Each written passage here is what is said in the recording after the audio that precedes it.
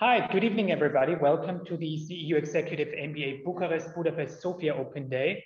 My name is Thomas Lamel. I'm the Senior Program Manager of the CEU Executive MBA, and I will guide you through this evening.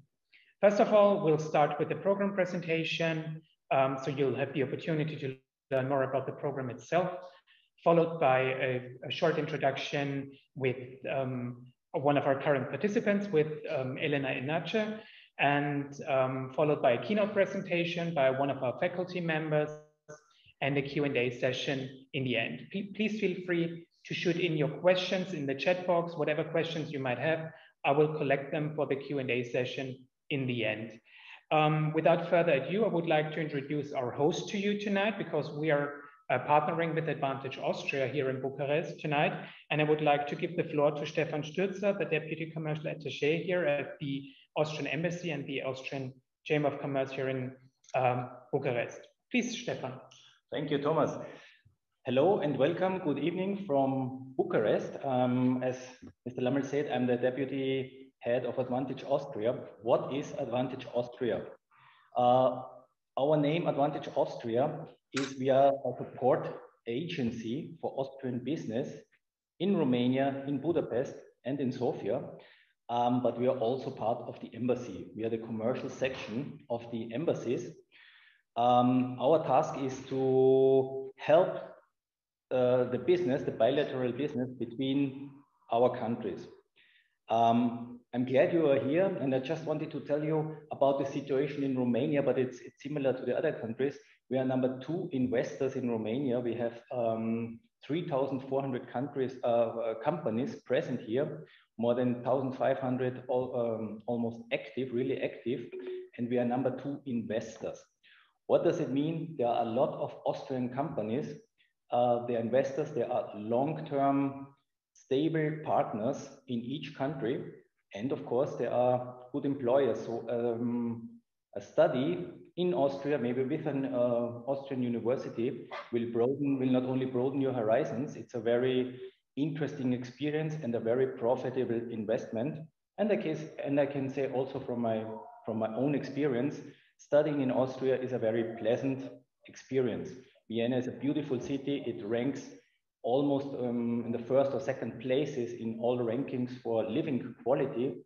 So it would be a really interesting and pleasant experience for you.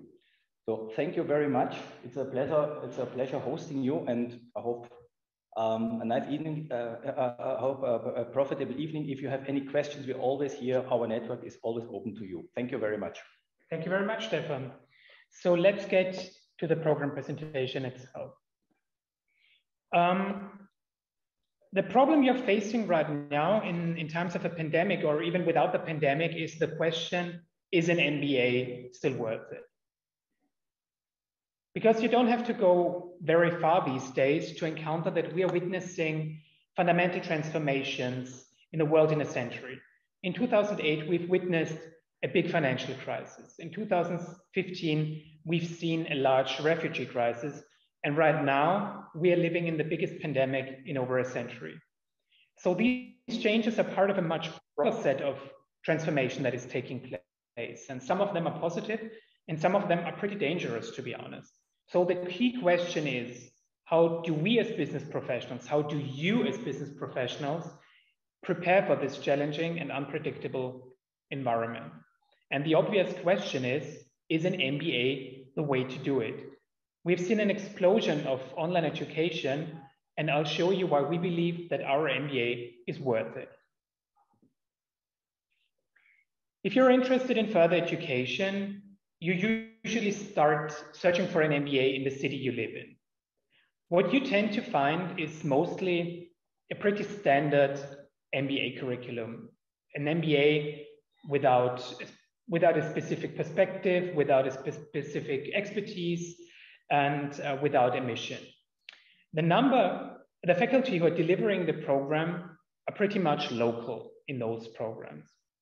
And so is the number of international students. It's a relatively low international student body. Some programs in Western Europe can be quite expensive, starting at 60,000 euro or even more. And local programs allow you not to leave your job. If you contrast this with the top business schools in the world, they often have a very differentiated curriculum. They offer a certain perspective, a certain expertise, or offer a certain mission. They're mission driven.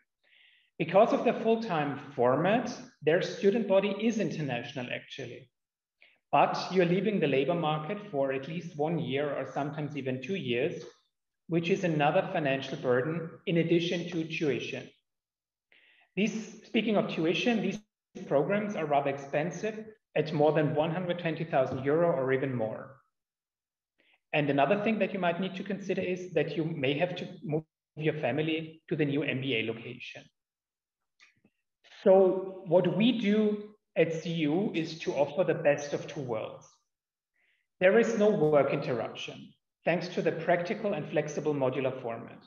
I will talk about this format later.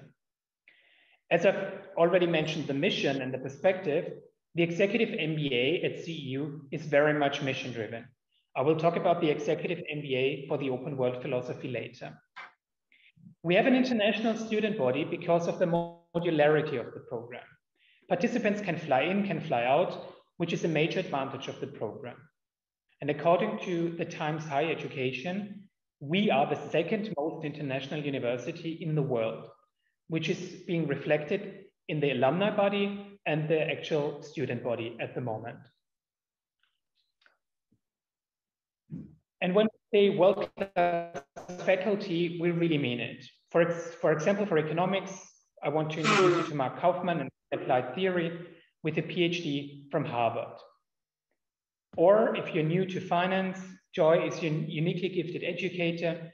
Generation after generation of our students just tell us how she's just great in explaining complex financial concepts to our participants. Or the course on big data and artificial intelligence taught by Miklos Koren, one of the leading scholars in this field in Europe with a Harvard PhD. Or Sofia Barani with a PhD from LSE. She's an expert on the future of work, which also includes artificial intelligence, robotics, etc. Or our faculty director, Professor Maciej Kiszlowski, with degrees from Yale, from INSEAD, and an MBA from Princeton. He's an expert on non-market strategy and regulatory issues. Professor Aistusenius with a PhD from Florida. She's an expert on marketing and emotional marketing. And if you're already experienced in finance, you'll be placed in the advanced track course with Adam Zawodowski, a leading expert on complex investments with a PhD from Princeton. For leadership, Austin, our world-class psychologist with executive education, experience on 4 continents, he will lead the way. And last but not least, for strategy, you'll have Yusuf, who has taught in more than 40 countries and advises leading Fortune 500 companies. That's just a selection of our faculty.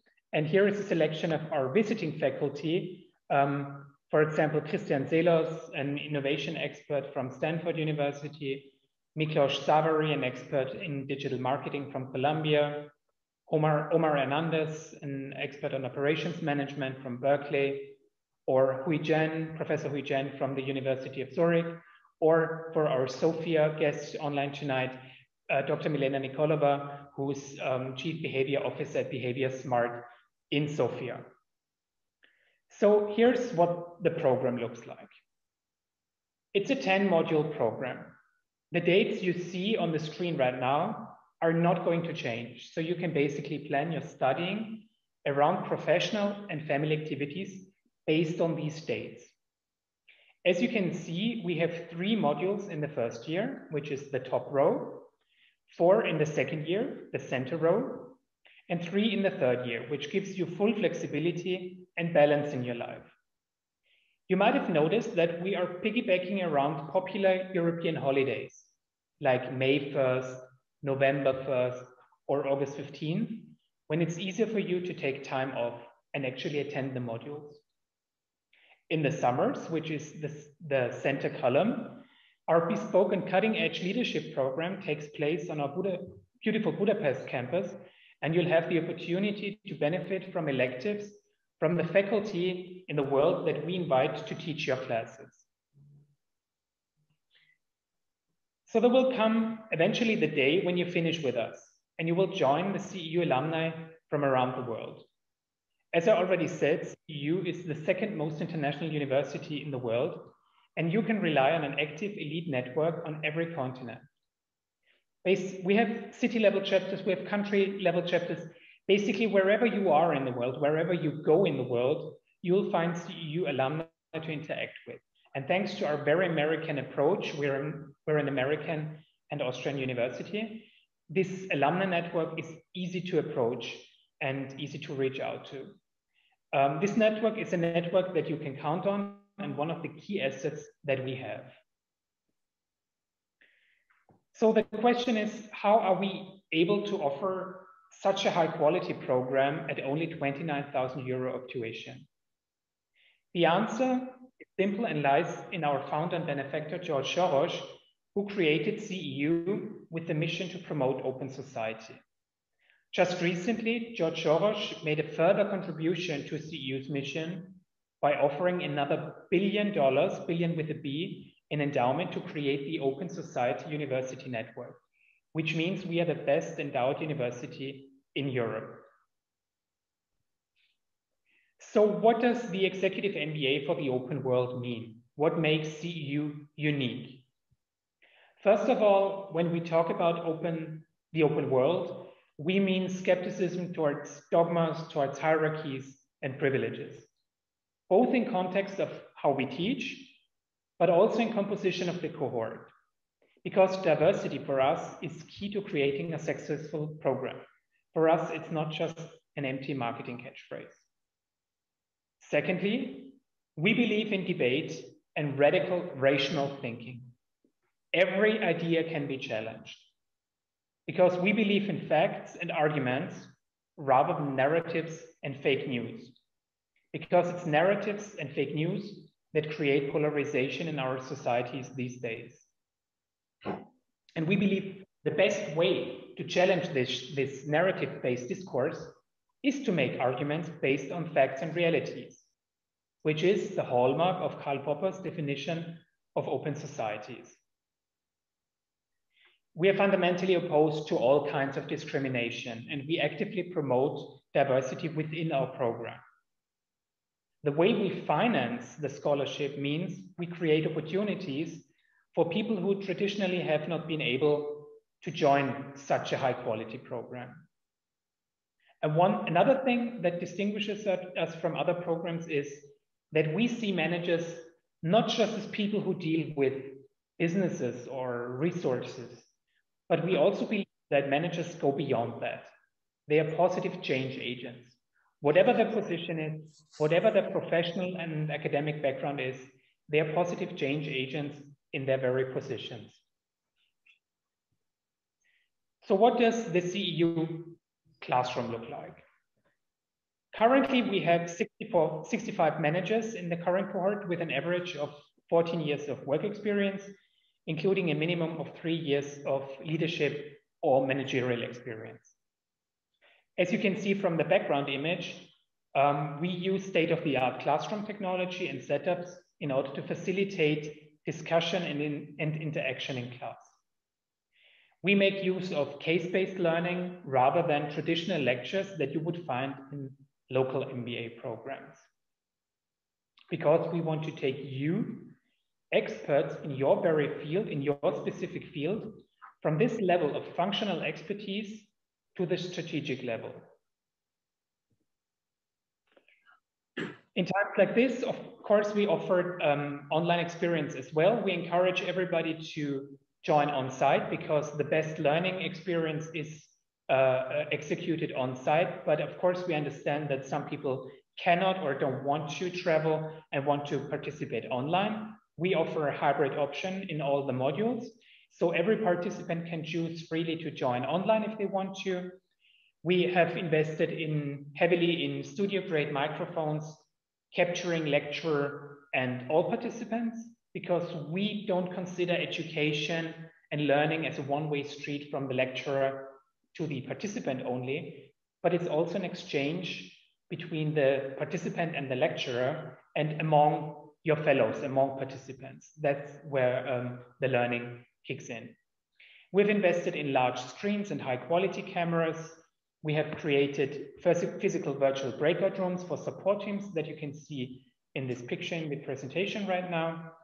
The support teams are a very unique thing that we create. It's an essential part of your group work over the modules. And we allocate people in the support teams in order to expose themselves to as much diversity as possible.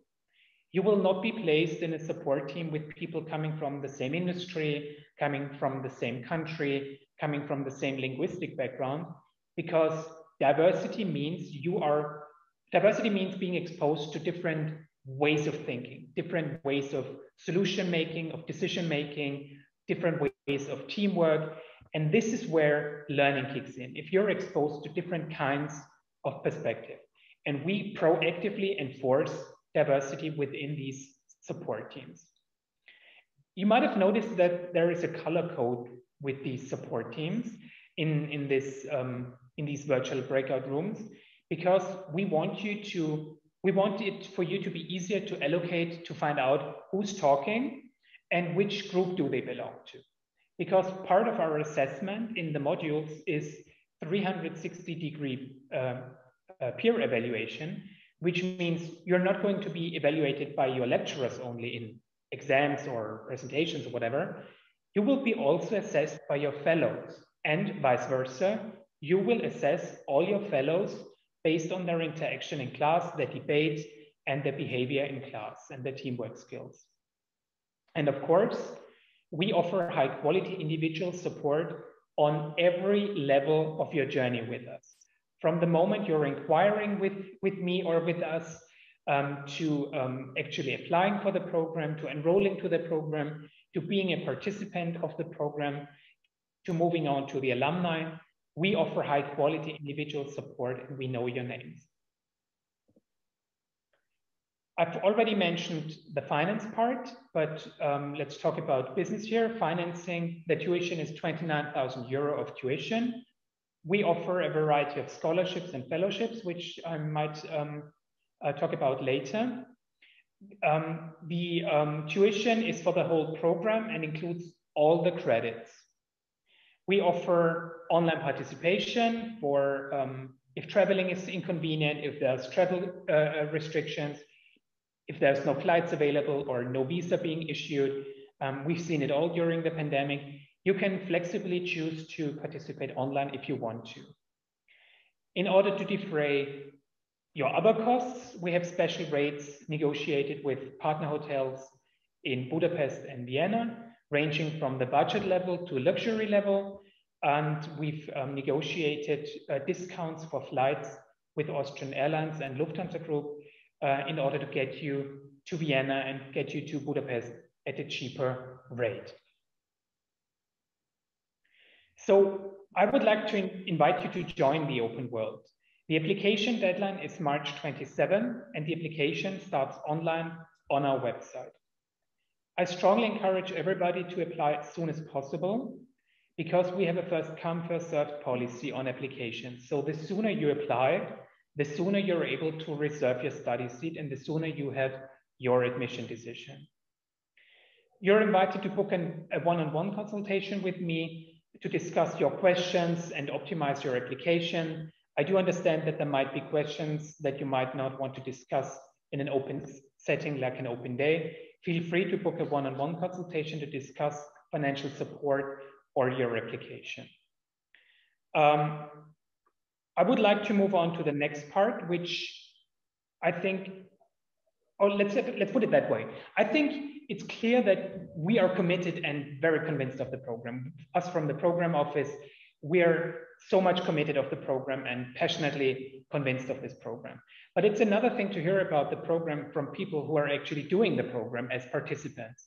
And that's why I invited tonight in Bucharest, Elena Enash to speak to you, to introduce herself to you. She's Director of Applications and at European Delivery Center at Segeka here in Bucharest. and founder of Elevate magazine. And Elena, if you could please join us for a second and tell us why you've chosen CEU Executive MBA back then. Thank you, Thomas. Thank you. Hello, everyone. Yeah, so I'm so happy that I'm here and I want to welcome you here. It all sounded so nice, Thomas, when you said it. I was like, I'm so proud that I'm here. I never heard this, actually. I never was able to attend an open day. But, yeah, so the story is like that. I wanted to join an EMBA that's, I don't know, that I can learn so many things. I wanted to get to the next level.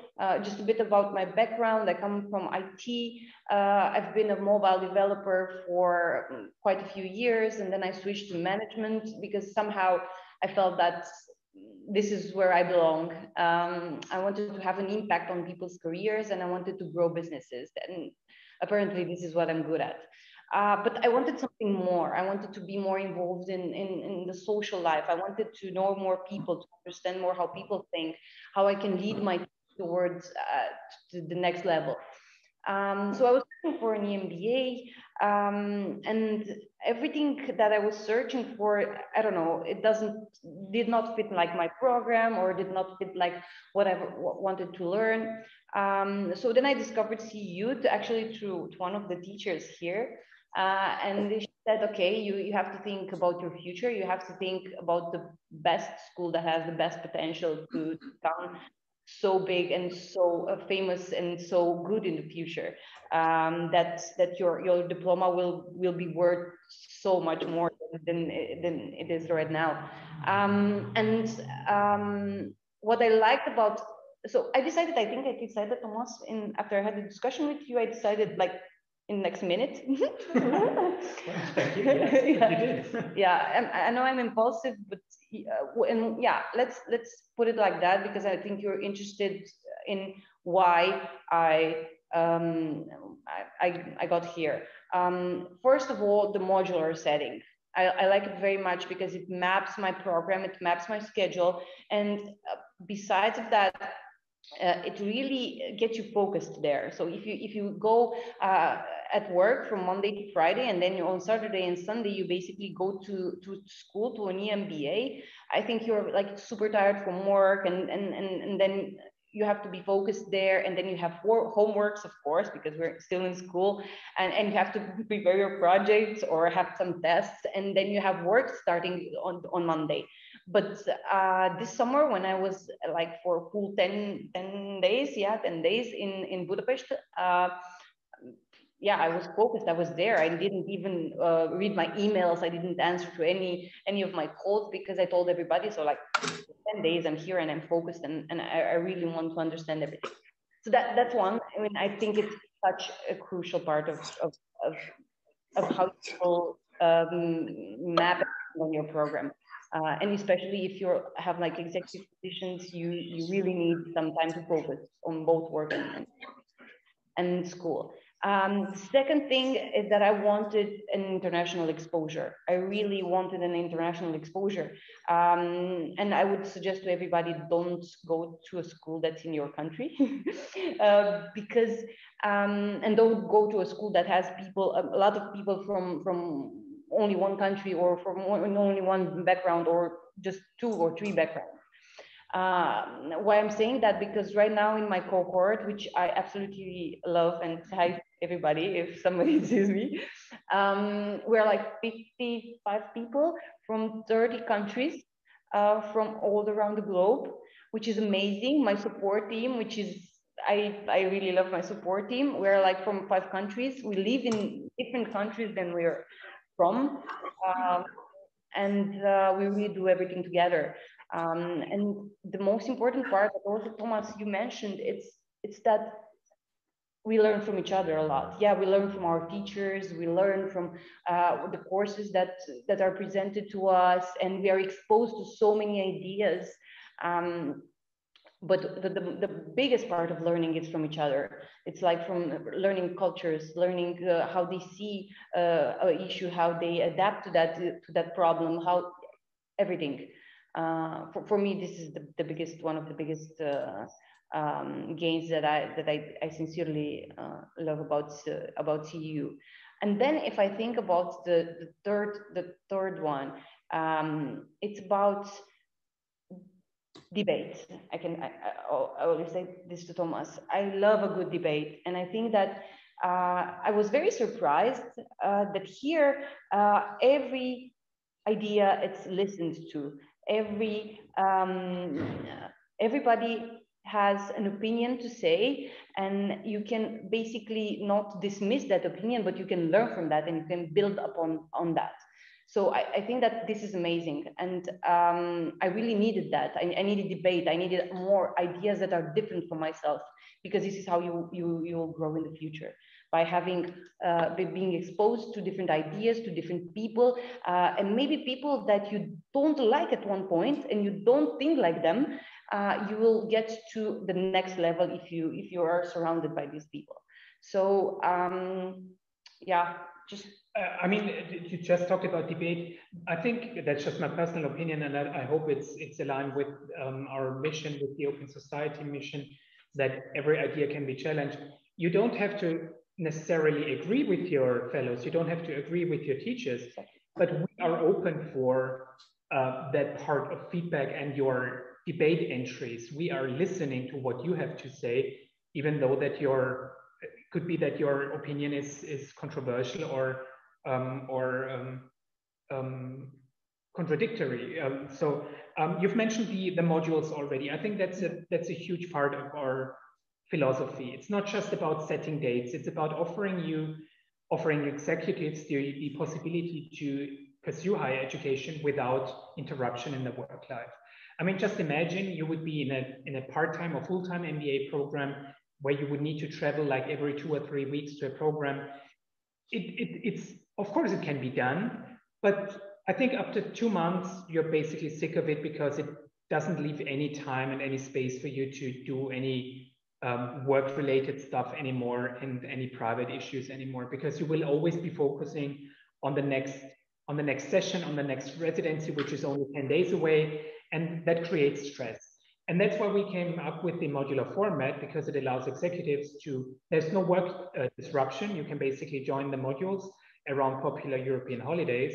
And we want you to focus on the module when you're in the module, and we want you to focus on your job when you're on the job. It doesn't help you, it doesn't help us if you're in the module and besides working, and vice versa. It doesn't help us and you if you're on your job and still working on your module and stuff like that. So we want you to be in a modular format without any work disruption.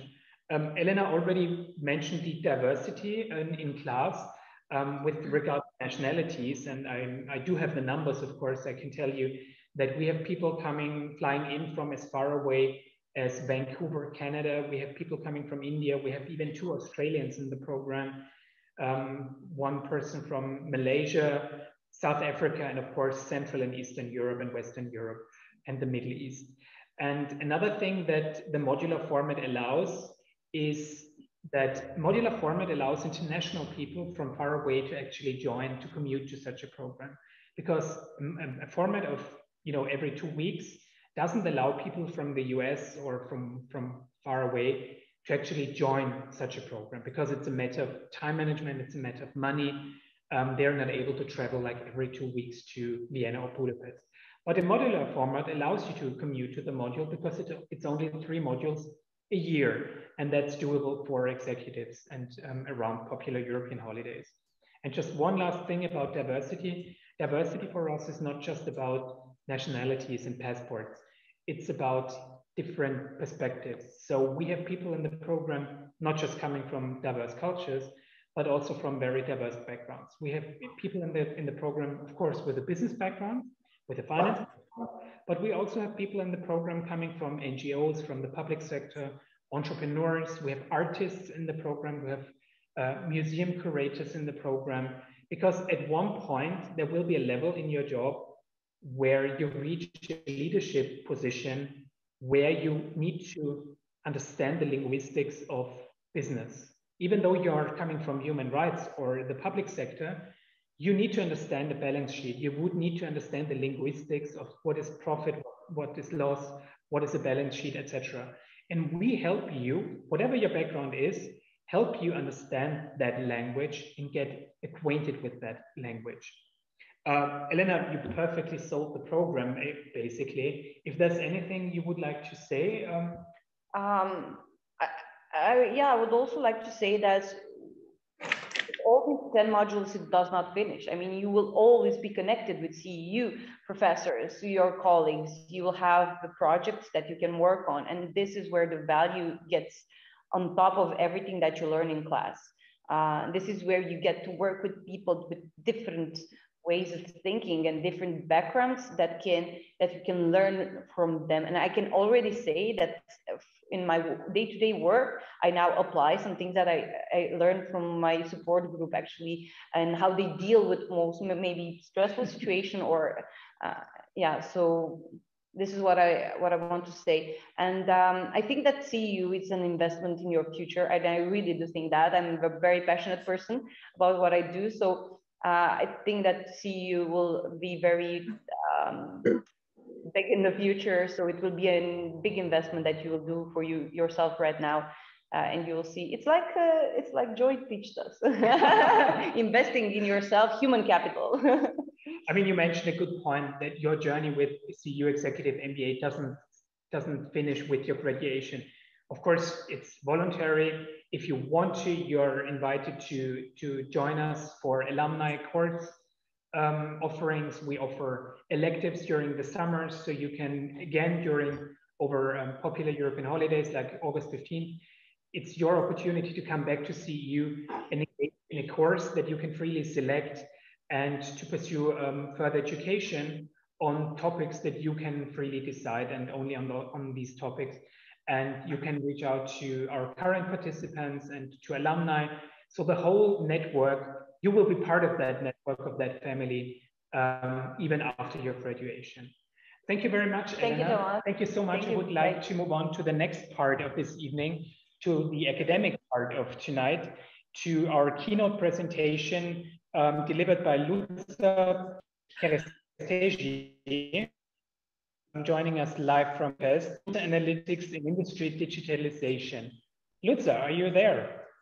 Yeah. So, what I'm doing right now in terms of data analytics is a data analytics in industry software. It means that like how you can actually digitalize the industry. That's the main question, and how you can apply data analytics in this environment. So I wanted to share with you more about what's happening in the industry right now and how much is digital transformation taking place. I'm working with softwares. You can see on the screen, so you might have some mention of these, like Aviva and OSI Soft.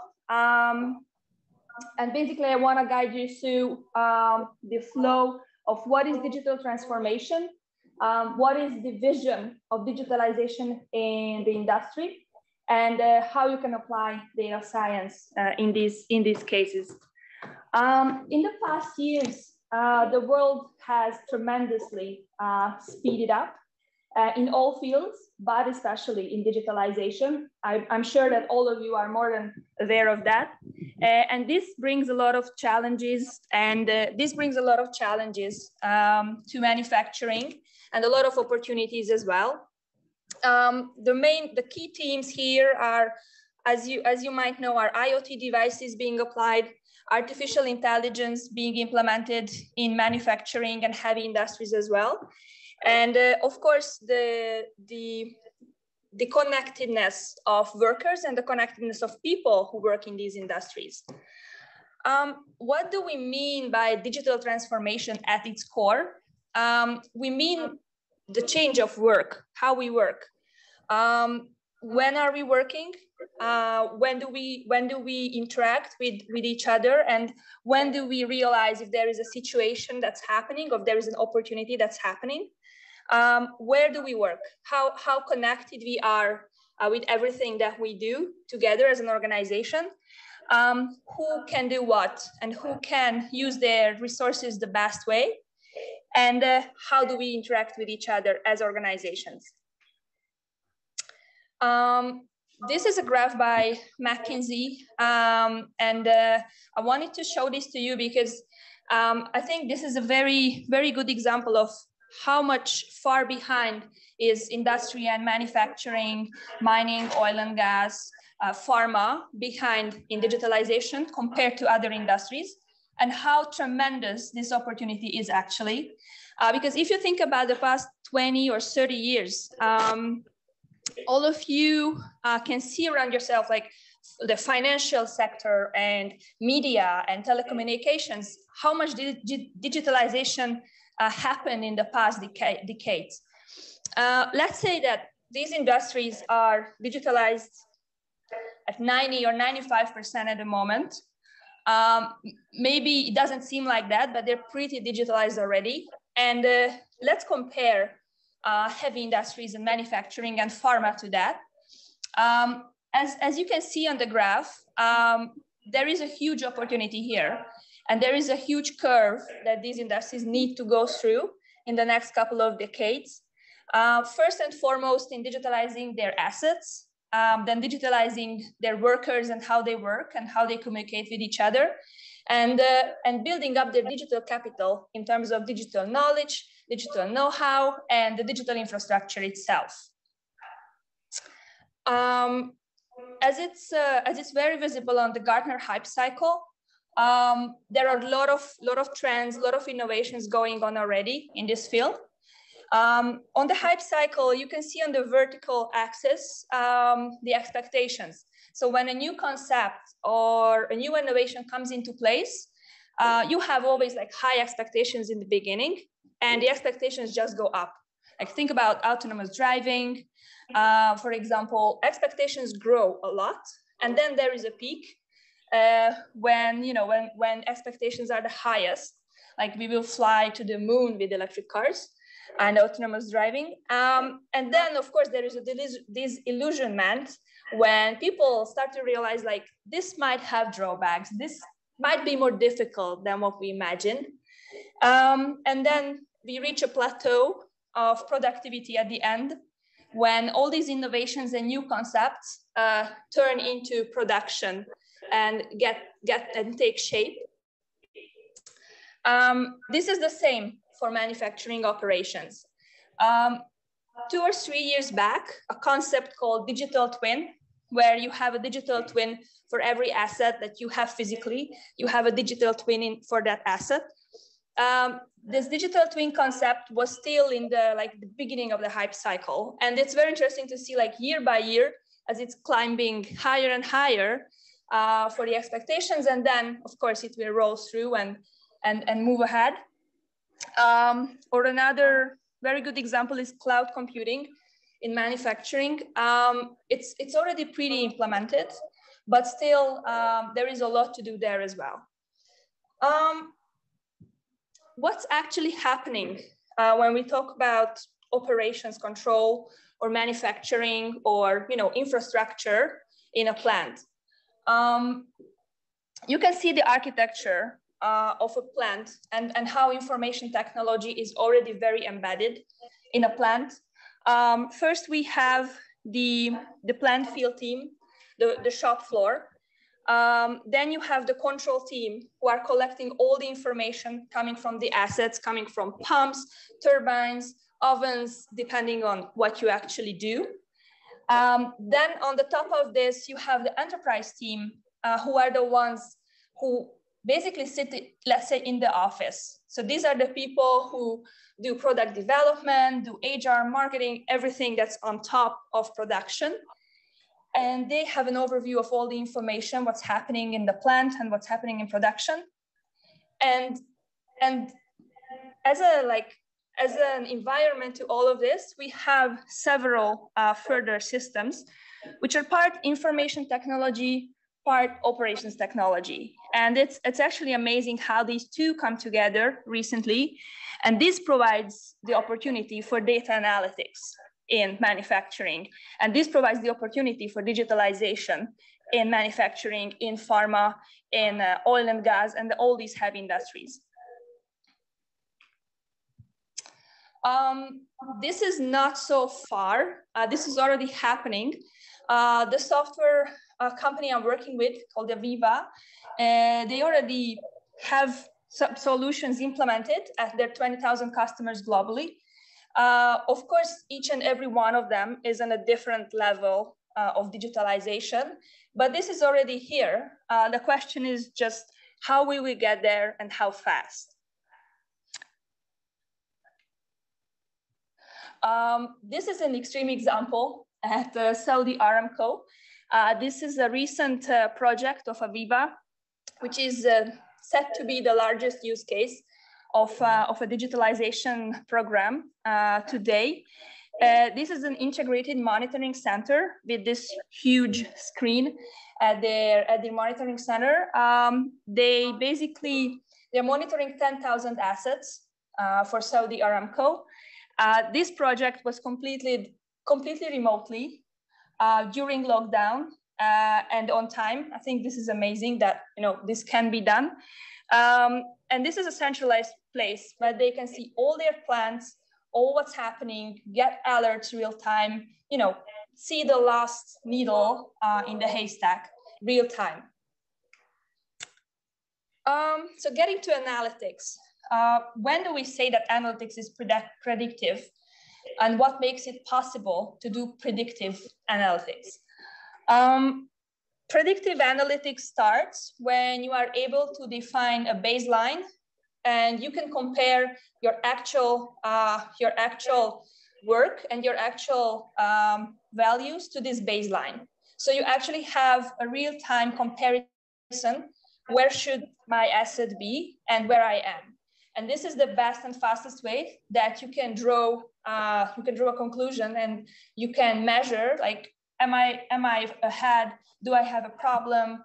Is the turbine cracking? Is there a strange noise? What's happening on the ground in the plant?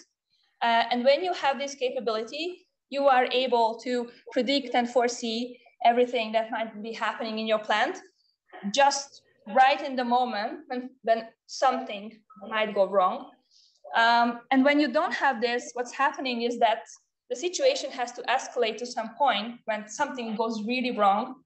And then, of course, it's not safe, it's not sustainable, and it's just generally not something you want to do in your operations.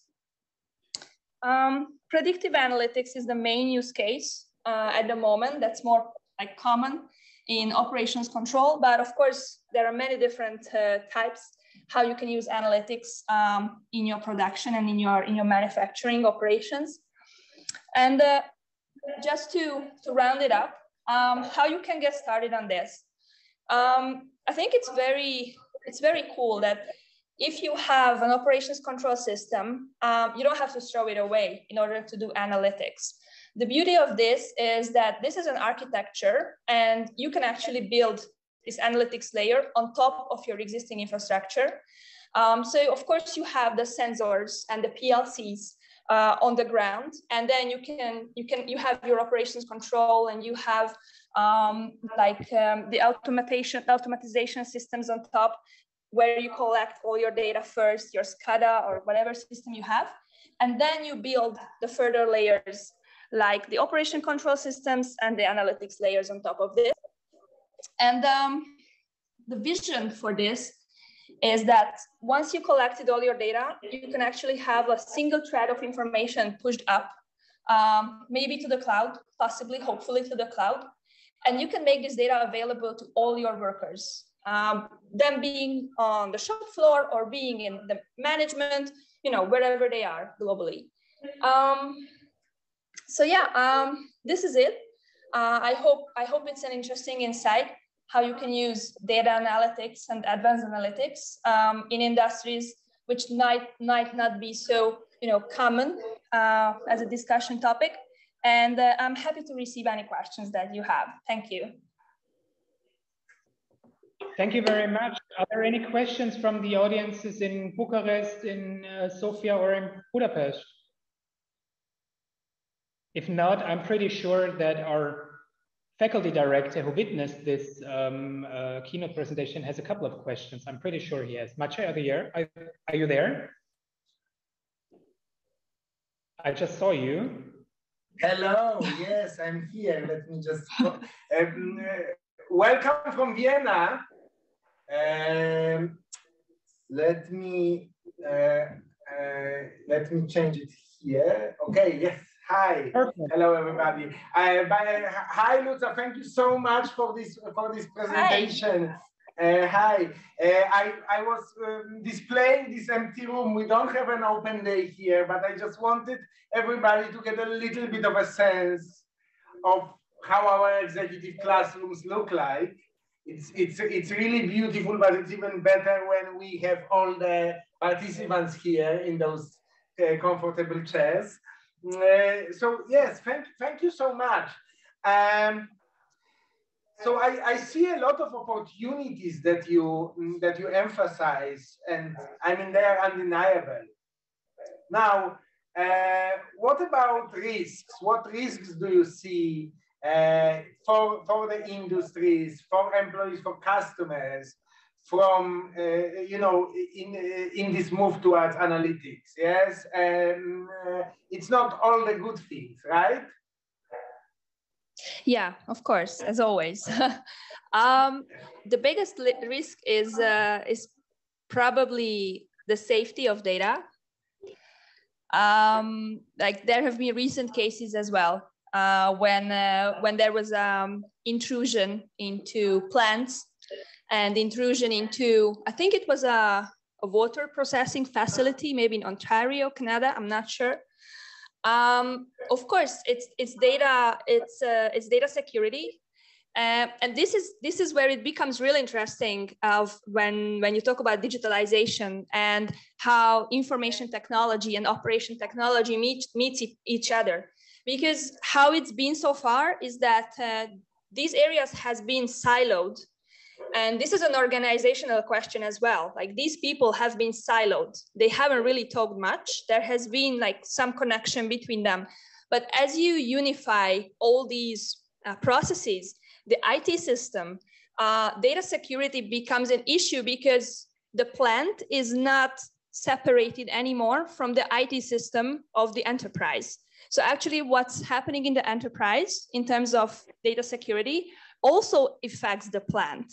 So a threat or an intrusion can easily get into the plant if you are not careful enough when you are building all this architecture. So data security, I think, is #1 risk. But besides that, honestly, I see mostly the advantages of this. No, thank you so much. This is very helpful. I also want to ask you about how these technological changes and the changes of the role of data and analytics, yes, both actually, in your view, impact the very concept of what leadership is. Because I mean, leadership was always considered this soft skill, yes, this almost magical or mystical skill. There is this very famous book, The Leadership Mystique, yes? A lot of things, including what you are describing, but also connected things like development in behavioral economics, increasingly suggest that leadership will become much more a science than this mystique. Do you agree with this? Do you see a future for people who don't understand analytics in top echelons of leadership, of business leadership? What's your take on this?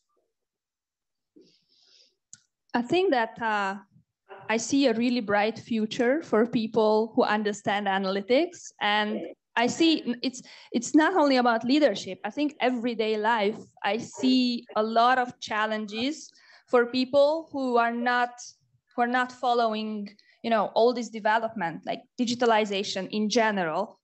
It affects everything we do, and especially in leadership, especially in these industries, which all influence every single day of our lives, like water treatment, pharmaceuticals, energy, food and beverages. it's all about these products, it's all about these services. How you could lead in these industries if you don't have enough information, if you don't have the capacity to make a data-driven decision? Like, how could you ensure that you are running your factory in a sustainable way if you're not doing everything you can to, like, use the data that you already have?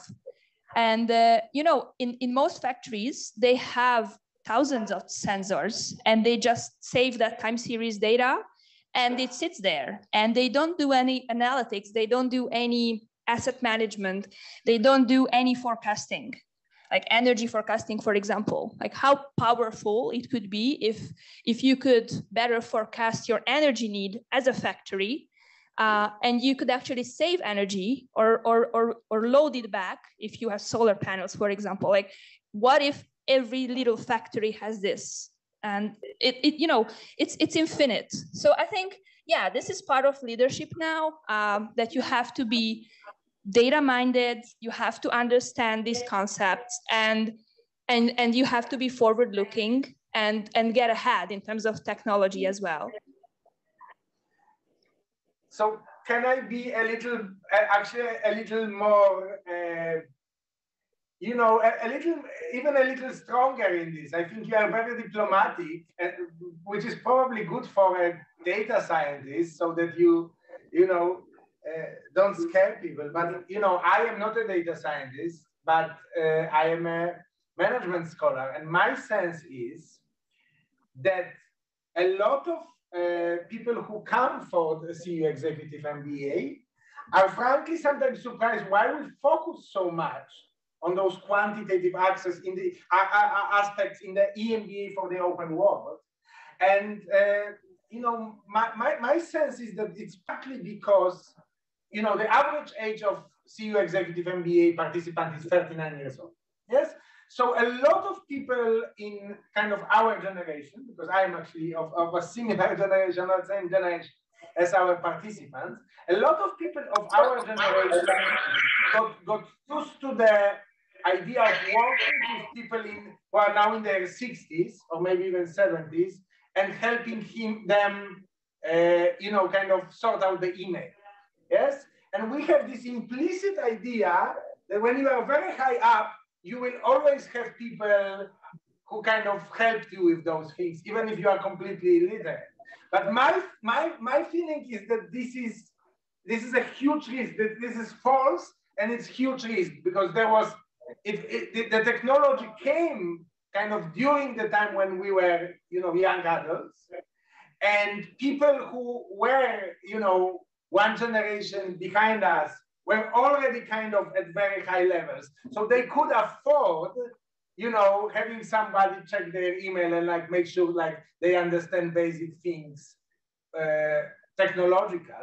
My sense is that because technology has moved so far now, you will not be able to get to these positions of top leadership unless you are very skilled in data-driven decision-making. So and this is dangerous for people of our generation, because we had those technologically illiterate role models in the previous generation, and we may fall under the myth or an impression of wishful thinking that it's going to be the same with us.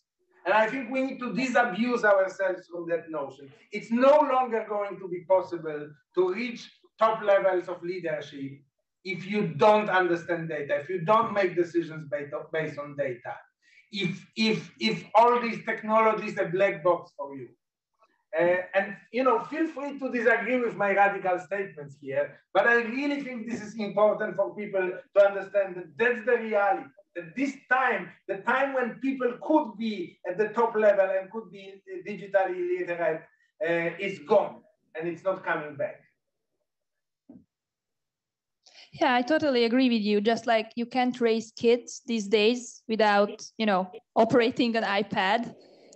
You can't really lead people who are surrounded by all this technology if you don't understand what's happening. So, right now, even the last operator on the shop floor of a plant has artificial intelligence on an iPad, and they get alerts based on the camera picture of the camera that's in the plant, which is watching all the equipment. They get alerts like something is going wrong, and then they use this technology every single day. So how could you lead these people if you don't understand what's happening to them and how they're using all this? Yeah.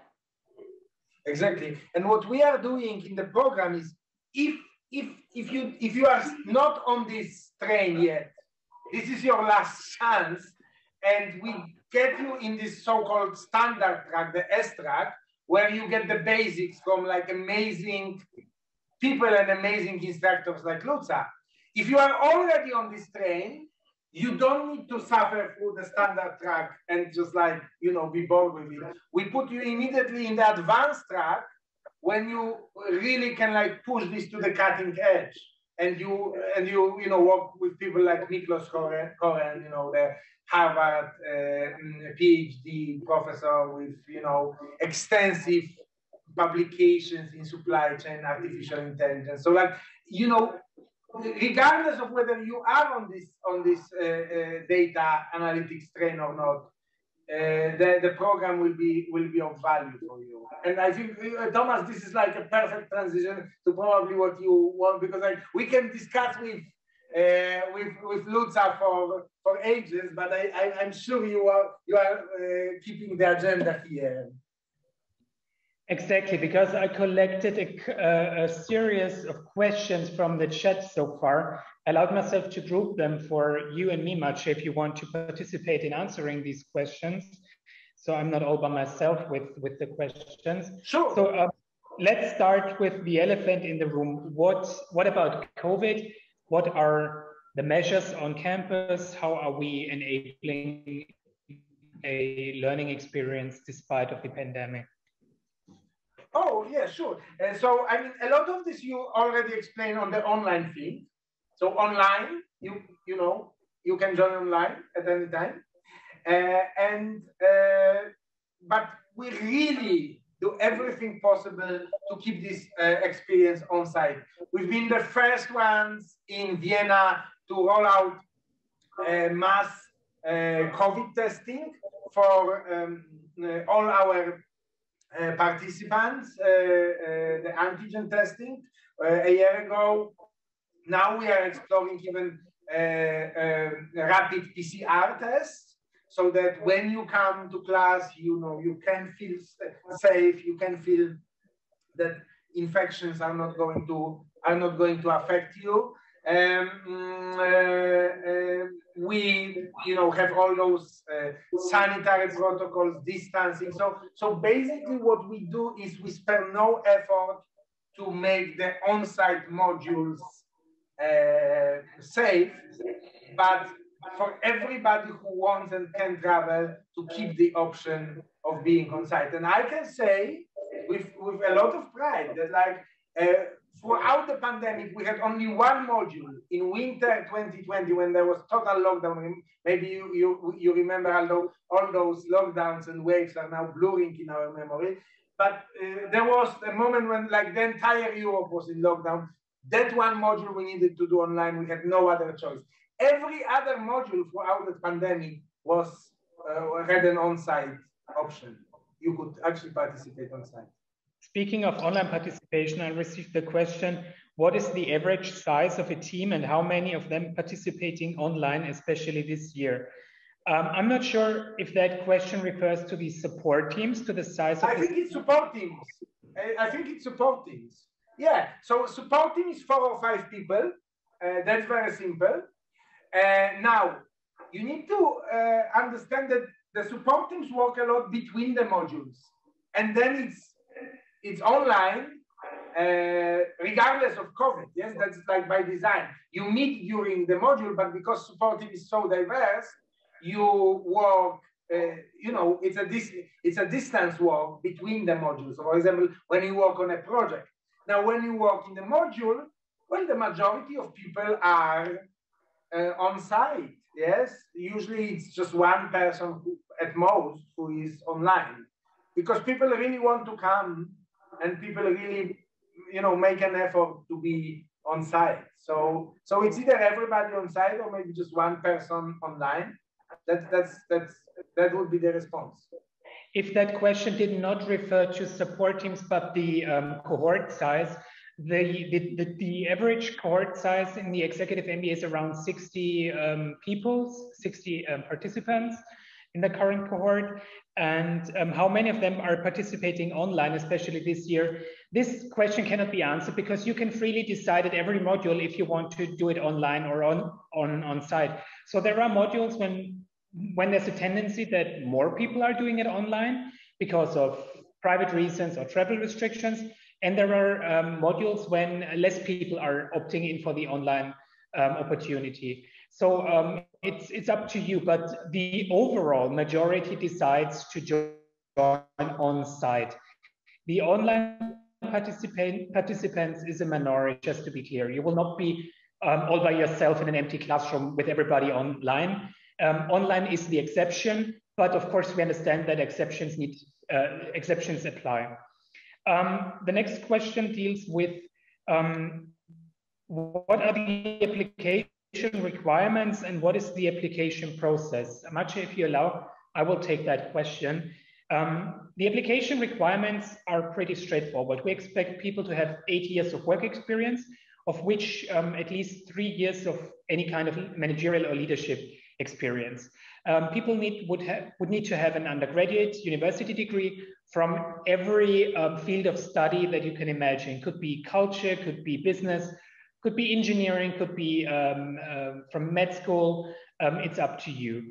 Of course, you would need to provide a proof of English, which shouldn't be a problem in times like this because TOEFL and IELTS and Cambridge and Duolingo, they offer home versions in order to do it online. If you're a native speaker or if your degree was fully taught in English, you're exempt from that rule. There is no other test required, like no GMAT or SAT test. And the application process is straightforward. You're applying through our website. It's an online application. You are creating a profile. You're uploading your documents, your application documents. You would need your CV and a motivation letter, of course. You would need reference letters. You would need the proof of English, if applicable, university transcripts and university certificates. Everything can be uploaded. And once you've uploaded and completed your application, we will check in a promptly manner. We will check your application documents for completeness and correctness, and you will be invited for an online interview. The online interview, which will be done with one of our faculty members, is based on a questionnaire based on fixed. I think it's 43 categories, 43 questions. We are not playing 48 in the meantime. Wow.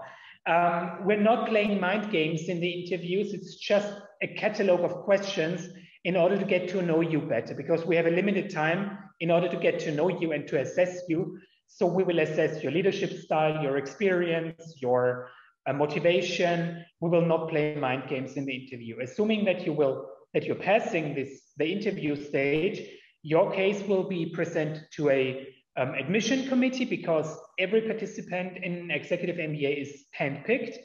And assuming that you receive their approval, you will receive a positive admission decision in only a couple of weeks. So if you're applying right now, I cannot make a promise, but I'm pretty confident that you will receive an admission decision before the holidays. The next question for you, for our teacher, Maciej, is, are there any exams? What about a thesis? Yes. So in a minority of courses, including Luce's course, there is an exam. However, it's very important to understand exam is not like you sit in a room and write something on a piece of paper. First of all, we don't spend your precious module time on writing exams. This is a time to exchange ideas, to learn, to debate. Exams take place outside of the modules. We have 10-day exam periods where you basically, during a 10-day period, you choose a 2-hour slot of your choice and you do your exam online. The only thing is once you start it, you need to finish it in one go. You can't, kind of break it into pieces, but it's your choice when to do it. Now, as I said, it's a minority of courses, and majority of courses you work on projects in your support teams. I already discussed support teams. So this is on the exams. The thesis. Okay, we don't have a thesis, we have a capstone project. What is a capstone project? A capstone project is an applied project in which you take the learnings from CEU Executive MBA and apply it into real life, into real organizations, into real problems of your choice. It's supervised by a faculty, but you choose where to apply it, how to apply it. It can be a consulting engagement. It can be something you do for your work. You can take an externship and do for some work, some for other organizations, or maybe even a non-profit. Or you may even go to our award-winning innovation lab, which is the top incubator, business incubator in Central Europe. And you can do a full business incubation and you can start a new business as part of your capstone. There are multiple opportunities, but the basic idea is you take what you've learned and you show us that you can apply it, because it's all about changing the real world, your leadership, your organizations. That's the approach to a thesis. It's not to create, a magnum opus that is going to collect dust on the shelf.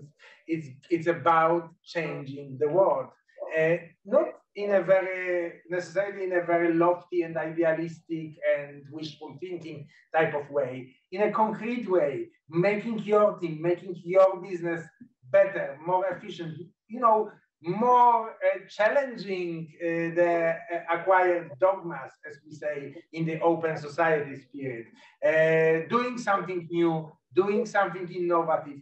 That's the kind of mentality, that's the kind of approach we expect, and capstone is kind of, as the name suggests, an icing on a cake, yes?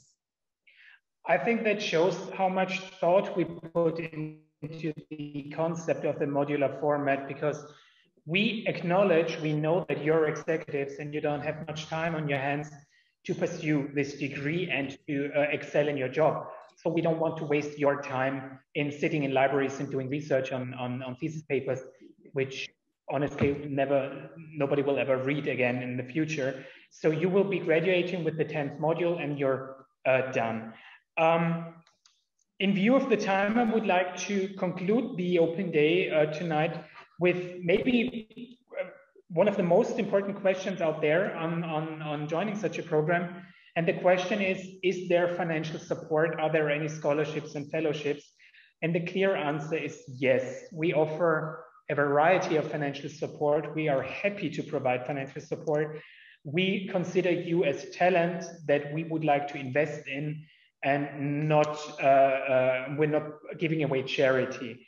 So if you would like to give to, let me give you an overview of the financial support that we offer. We offer 3 options: the Open World Scholarship, which aims at people who have a history of breaking down barriers, breaking down dogmas, very much aligned with our mission of open society.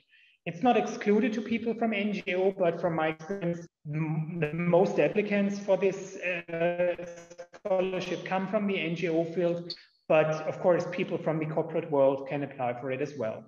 The second stream of financial support is the need-based scholarship, which only takes into consideration your income situation and the country of residence you're living in, because it makes a difference if you're a marketing manager in Ukraine or in Germany in the same position. It's non-competitive, and I would say, frankly speaking, it's the more convenient, the easiest to get, because it's non-competitive. And the third stream is merit-based country-specific fellowships, which are competitive and are aiming at people. We call them empowerment fellowships as well, because we want to empower certain groups of our society which have not been able to pursue higher education programs like this. For example, we've established a fellowship for businesswomen in Bulgaria. We have established international female leaders fellowships. We have established an LGBTIQ fellowship, which is applicable international. Fellowships for managers with a disability, managers coming from the Roma Sinti ethnicity, diversity fellowships in France and the UK, etc., etc. There's so many of them. I would strongly encourage you to book a one-on-one consultation with me if you need further advice on your scholarship options, because together, listening to your background, it's easier for me to give you personal advice on which scholarship, which fellowship would be most applicable to you and where you have the highest chances to get such a scholarship or fellowship. In view of the time, I would like to conclude this session. I would like to very much thank Stefan Stürzer from Advantage Austria tonight. I would like to thank Elena for coming in tonight. I would like to thank Luza for her keynote presentation and from Maciej for the academic discussion with Luza. I would like to thank everybody joining us in Bucharest, Budapest, and Sofia. Have a good night. Thank you very much. Good night from Bucharest.